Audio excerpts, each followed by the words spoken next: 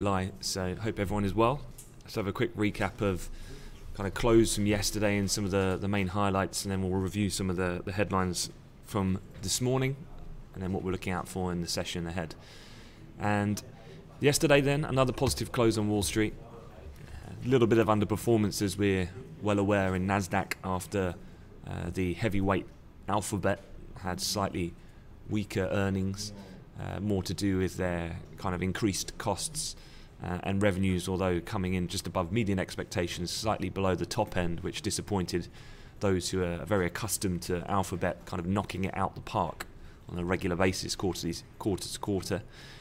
So the NASDAQ closed down about 0.2%. S&P was up, though, 0.3%. The Dow was up 0.5%. Pretty decent day for the Dow, of course, on the back of several earnings. So just bringing my Dow future chart into shot. And you can see here from yesterday's price activity, really it was from around 11 o'clock onwards that the Dow started to see a pretty decent move to the upside. Now, granted, technically we broke that kind of almost double top that we had from Friday, what would have been the day before yesterday.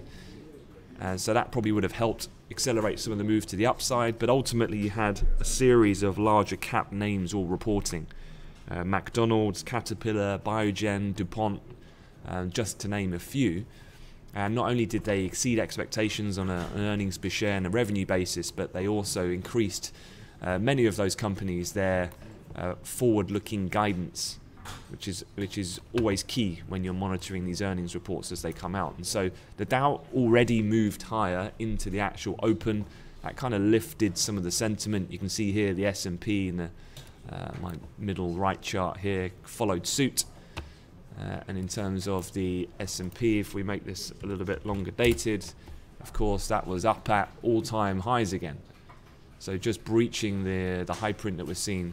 Well, if we're just going back to last week, we just got above there again, that high that was seen around the 24 kind of 75 level. We failed to really sustain that, but we are still up at around close to record levels in these US equity markets. Certainly earnings season, despite a fairly okay first week with the banks reporting, the rest of the companies seem to have picked up the pace a little bit. And against a 5-year average, we're actually much higher in terms of the percentage of companies that are exceeding Wall Street expectations. So earnings season overall has been going fairly well. If you've read some of the news articles this morning, Thursdays tend to be typically the busiest days for corporate earnings season. And so that's tomorrow. And in Europe, tomorrow morning, there is approximately 3 trillion euros worth in terms of market-weighted company value that's going to be reporting tomorrow, and predominantly they will come pre-market open. So just giving you a heads up for tomorrow.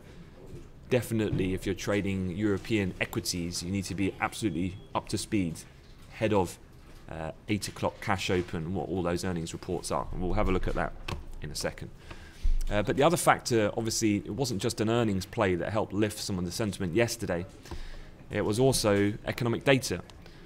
And German IFO, which is typically seen as one of the kind of top-tiered economic data points out of Europe, for one, because it's Germany, so representative of the kind of most powerful nation in Europe by size and economic output, and companies' forward-looking expectations, how positive they are about the future, is obviously very critical for their investment decisions coming up, and then for growth of companies and their performance going forward. And actually IFO came in at 116, which was above expectations of 114.9. In fact, the highest reading since 1991.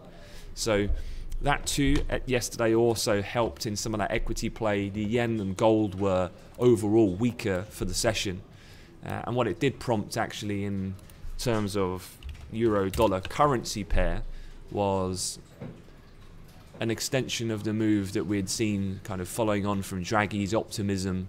This was the little blip higher that we had kind of following on from the post-data, and we managed to breach those highs that were seen at the end of last week following the ECB press conference. So again, punching well above the 117 handle. But once we got to R2, then we started to pare back down as the dollar has seen a bit of renewed strength as we kind of now refocus our attention towards the FOMC, which of course will come later on tonight. So overall though, from a euro perspective, much longer time frame, obviously these are pretty critical levels that we're trading at from a technical standpoint. We'd looked at this before, but obviously we've managed to very briefly get above that high point seen in the summer of 2015, and that puts us then back at levels in the euro which we printed at the highs yesterday, not seen since really we're going all the way back to, we're talking end of 2014, beginning of 2015 type era. And so right at the upper bound of this kind of range that we've been in for really the last 2 years. I guess now we kind of hand over the baton slightly to the US. A lot of people obviously going to be awaiting the FOMC decision. A lot of attention towards this balance sheet tightening, which is basically a way of removal of accommodative monetary policy. And as such, then there could be a potential for dollar-led movement in this currency pair. And so maybe we could be in for, barring anything unexpected, a fairly quiet session here, as people kind of sit on their hands waiting for 7 PM that announcement's going to come. We can see already this morning we've had a little run lower when Europe's come into the market in the euro-dollar pair. Got briefly below the, well, we're looking at Monday's low here, tested, and then we found a bit of a floor at that point shortly after, around 8 o'clock, before just steadying here more recently. One of the other things, though, that has happened overnight, and you've probably realised this morning, is crude oil is seen higher, on the front foot already, up 65 cents. And most notably is this pop in prices here that we've had last night, shortly after 9:30 in the evening. This is, of course, coming on the back of the latest API crude oil inventory data. So if we actually look firstly at oil over the course of the last 3 days, we've seen a pretty decent rise here. We've gone all the way from sub 46 from the beginning of the week, all the way up to really just heading towards $49. The catalyst here has been, from a fundamental perspective, a little bit of a escalation in Saudi's intervention to kind of prop up the price by saying that they're going to quite dramatically cut down on their number of exports. So that's kind of initiated the move, but obviously you've had this biggest bullish candlestick has come off the back of the APIs. So reviewing those numbers, what did they look like? The headline reading was a drawdown of 10.2 million. Now, I would say statistically, it's not very often that you see these numbers go into drawdowns or builds of a double-digit figure. It has happened before. As a reference point, I guess the largest drawdowns tend to be, or the largest drawdown on record is circa 14.5 million. So this isn't the biggest drawdown I've ever seen. It's only the biggest drawdown since September 2016. So actually, if we just click on this chart here, this is actually the DOE numbers. This is the API they map on the blue bar. So obviously a big drawdown. But these are the DOE headline readings. And so this was that 14.5 one that I'm referring to here. So it doesn't happen very often. Obviously, look, going back all the way to really March of 2016, you can see very rarely does that happen. On the flip side, you can see here, this is when we were having some builds in around kind of late 2016 of above 10, kind of circa 12 million. So just to give you a reference point of the kind of swings that you tend to see, it's good to have an idea historically how much this data can move in terms of actual figures. The drawdown expectation was for just 3 million. So obviously very bullish outcome here, and hence the price kind of bolting higher overnight.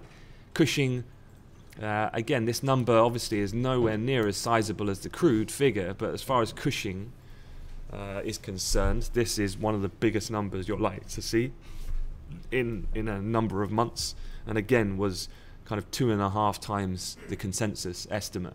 Gasoline was a bit of a surprise though, and this is quite counterintuitive to the overall tone of what those previous two figures would suggest, which are ultimately very bullish. Gasoline was a build of 1.9, expectations were for a draw of 1.8. So this is the opposite. This would be bearish for prices. So maybe an outright kind of aggressive bid going beyond what we've seen might be slightly tapered by the fact of this number. And then obviously the APIs, we don't see what US output is. They come with the DOEs. But US output, well, if we just go back to the charts, this is where US output currently resides at this present point in time, and 9.429 million. So it's at the highest, certainly year to date, when we were tracking actually sub at the beginning of the year. If we go back to here, the 6th of Jan, which was the first reading of the week, we were 8.946 million. So we've had a pretty decent run on the back of that, or since that point, and now we are targeting really the highs of 2015, kind of going into the summer period. We're pretty much on track to hit that in the coming months. So US output obviously has been on the increase, which again would be a more bearish factor. So looking at what to expect from the data when it comes out later, the one thing is, this often is the case when you're trading this DOE numbers, is the market tends to react in different phases, let's say. First of all, the market reacts to the headline figure, ultimately. That's the first move. Now, the one thing I would stress here, and we'll talk about the DOEs more when we get closer to the release, but the drawdown last night was, again, 10.2 million. So the market has already factored in and repositioned itself by the fact it's moved higher for an equal size kind of drawdown coming from the DOEs. Therefore, if the DOEs print a drawdown of, say, 8 million, or 9 million, which is still exceptionally large, actually that's bearish.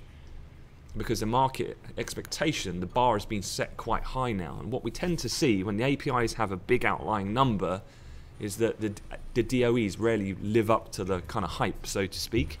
Because ultimately what you need is a drawdown of 11 million, 12 million, which then starts to become a statistical anomaly. If you're looking at the history of the data, that's what you would need to bump this price up again, another kind of aggressive leg higher.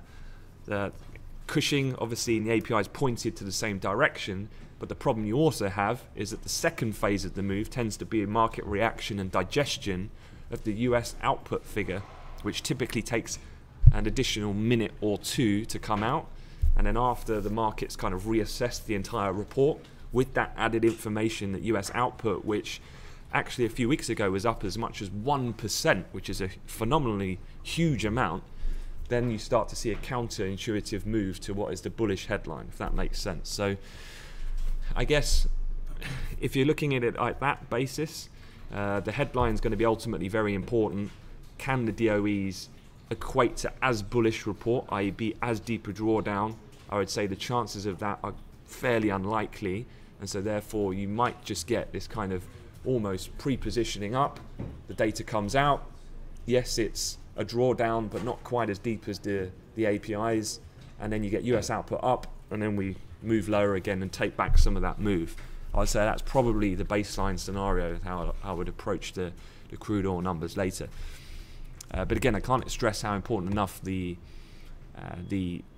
US output figure is, and about if you're going to trade these data points effectively in a short time frame, then ultimately that number can be key for the overall outcome and direction of the data thereafter.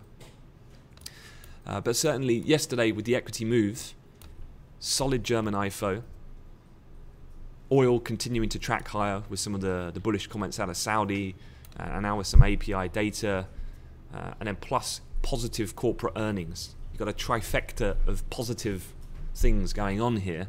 And if you look at it this morning, then look at equities already on the front foot.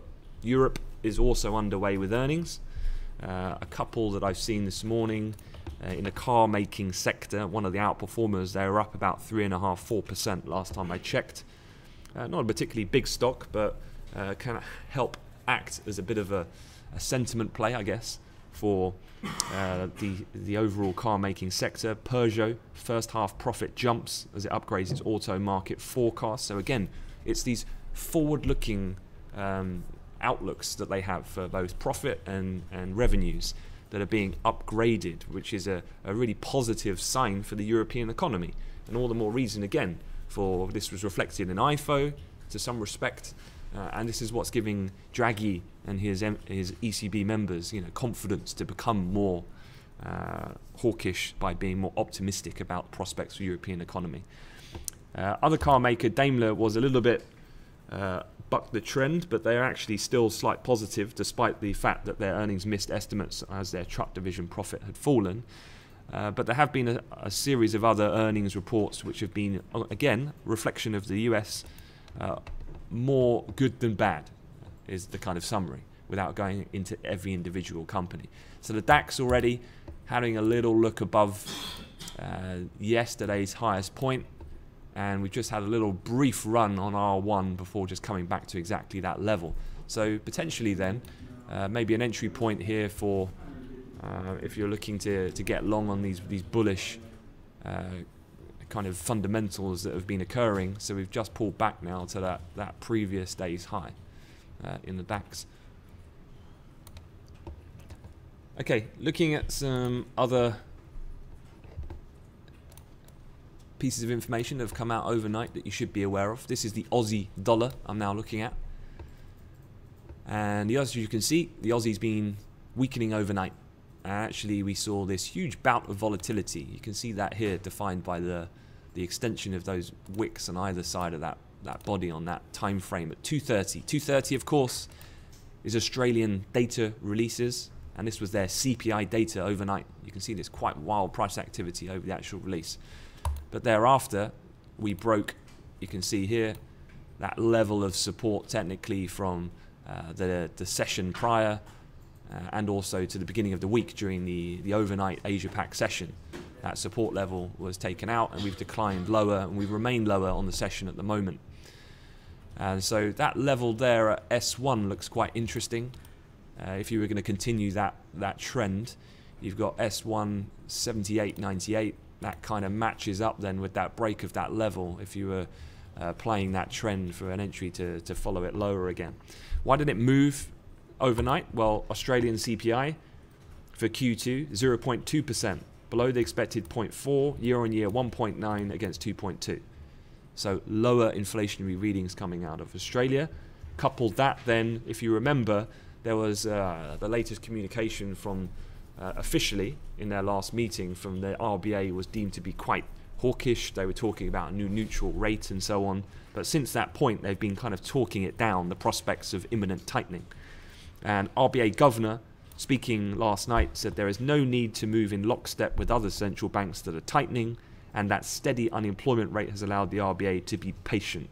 So essentially, you deem this to be, okay, telling the market, don't get too running away with yourself that we're turning hawkish. Don't forget interest rates in Australia are much higher than they are in Western Europe, so they feel they don't really need to act too much at this point.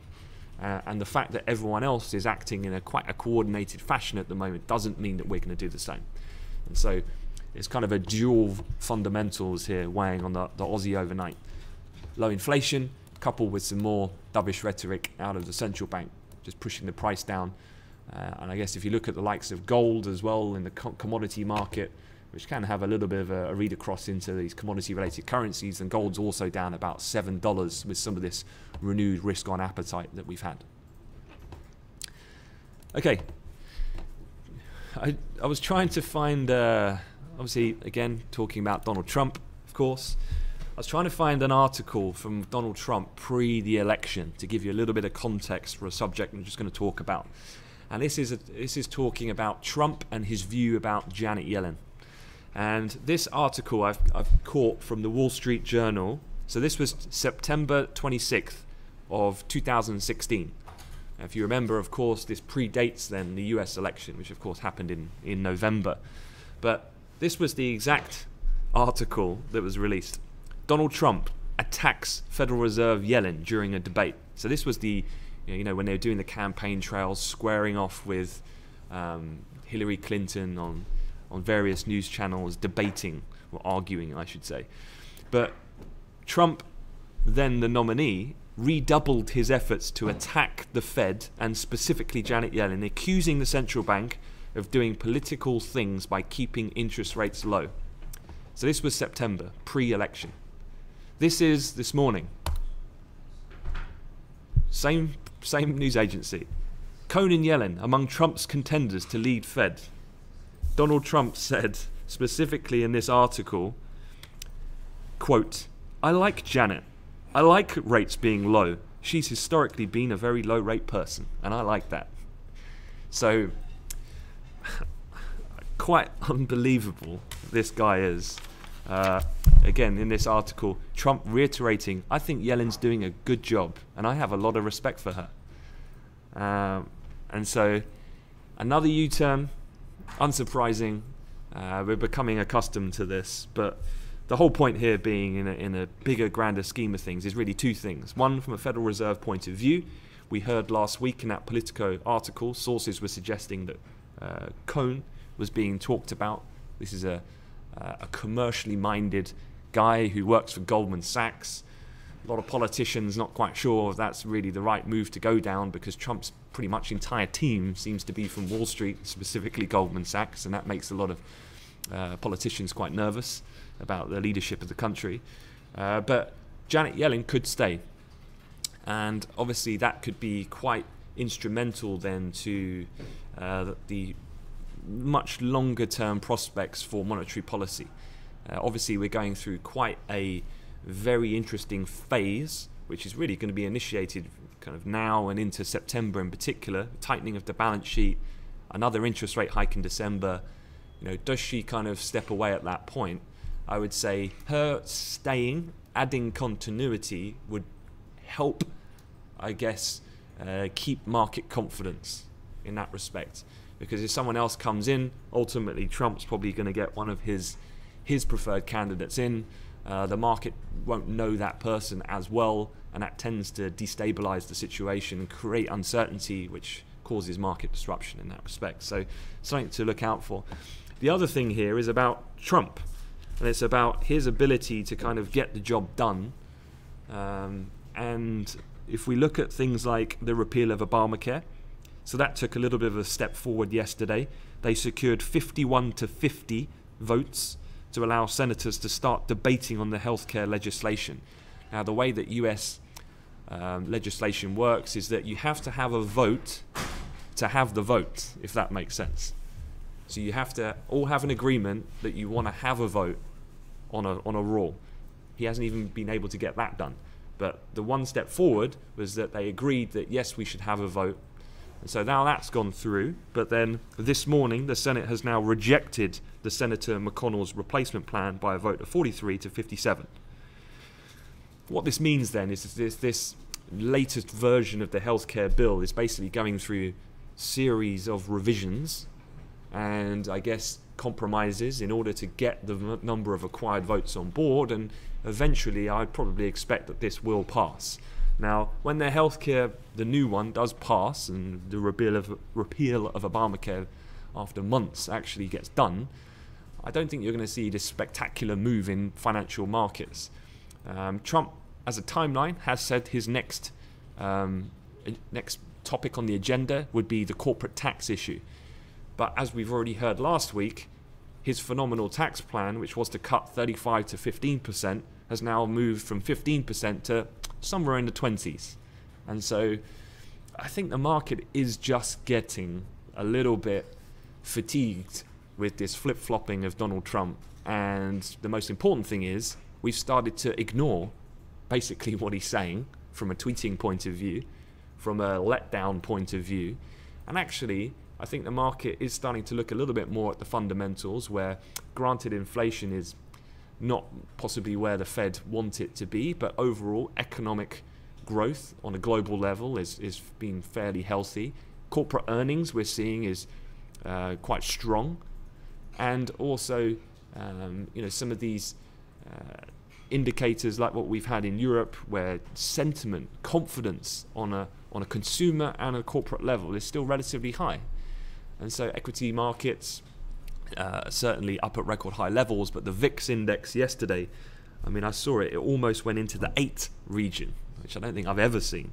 But certainly volatility in that measure is particularly low, which is, I think, a reflection of the fact that, you know, Trump being impeached or anything like that, these probes, his involvement in Russia, I really don't think this is going to amount to anything personally. And I think the market is starting to move on a little bit and accept that Trump will communicate and govern the way that he is. And so, yeah, almost that kind of desensitization to that situation. But obviously the corporate tax, if this healthcare issue passes, that would be a big thing. But I would anticipate that this is going to be many, many, many months before we actually see any kind of ground made on that regard. I would say monetary policy is probably going to be the more defining factor, given we're going through a very important phase of that process coming up in the coming months. Okay. Having a look then at a few other things, just quickly on the topic of earnings season. This is something I do want you guys to be very prudent about doing. This is more specifically aimed at the interns, and this is the Bloomberg earnings calendar. So a day like today, you could click on the US, and you know, I'd have just a skim through, see who's coming out, any big names that you can identify, just to be aware of that could be either creating an opportunity ahead of the market open in the futures market movement, or you're in a trade and there's a risk that you might see a bit of movement coming thereafter. So you can see the number of companies obviously has picked up substantially. The other thing though is if you click on the other country, so let's take Germany for example, if you go to tomorrow, we've already identified the fact that there's about equivalent 3 trillion euros worth company value reporting tomorrow.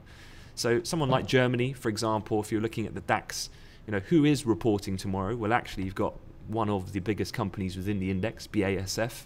You've also got Bayer, another one of the largest companies. You've also got Deutsche Bank. You know, this is when you prepare ahead of time. All of these companies here will report pre-market open. So this kind of preparation is absolutely key during and pivotal during these quarterly earnings periods. Okay, quick look at the calendar for today. Coming up in half an hour's time, you've got UK GDP. This is the preliminary reading for the second quarter. I would say the second quarter is looking for a slight rebound here, but nothing to the strength of what we saw in Q2 of last year. This then starting to feel the effect of a little bit of the general slowdown in the economy of post Brexit, and most notably the impact that the price pressures are having on the consumer, and so on and so forth. So we're expecting 0.3% today. This is the preliminary reading. The better weather conditions over that specific period of the year may have helped out a little bit on the upside, but I'd say risk is that markets will have worries about if we were to get a low number to further destabilize the sentiment that is getting increasingly negative at the moment on the prospects for UK economic growth going forward, certainly with Brexit underway, Brexit negotiations. So that's coming out at 9:30. Keep an eye out on that for sterling traders. Cable not really doing a great deal at this moment, just awaiting the numbers, so we're pretty flat in the pair. And then going into the afternoon, you've got new home sales and then the crude oil inventory data, which of course, as we discussed, we'll use the APIs as our kind of benchmark. And then ECB's Sabine Lautenschlager, who's part of the kind of executive council, so she doesn't represent the Bundesbank, that's Jens Weidmann, so she's more aligned with Draghi, Constancio and so on the executive board. So she tends to be fairly aligned with them in terms of overall centered policy view. But I would definitely be keeping an eye out, even though she's just at a book presentation, if she feels warranted, given the fact that we've traded up at these multi-month highs in the euro just yesterday, does she feel that she needs to talk about policy in order to control that euro currency not getting too strong? And then, of course, the main event, 7 p.m, we'll have the Fed. Remember, final word of warning here, this is... well, let's have a look at a description. I've sent out this report to you. This is the Danske Bank FOMC preview. I'll talk about the FOMC in a lot more detail later and how we'll interpret this and how we'll kind of match statement to see subtle word changes and so on, and the structure of those statements. But overall, and I think this is pretty much in line with the consensus of things to look out for, Danske saying we do not think that there will be major changes in the FOMC statement, although it's likely the probability is skewed towards a slightly more dovish tone, given the inflation has now been weaker than expected for 4 consecutive months. So do they pay note of that trend would be deemed to be dovish in that scenario. Deutsche Bank say the Fed will likely announce a taper of the balance sheet reinvestment in September and will hike rates again in December.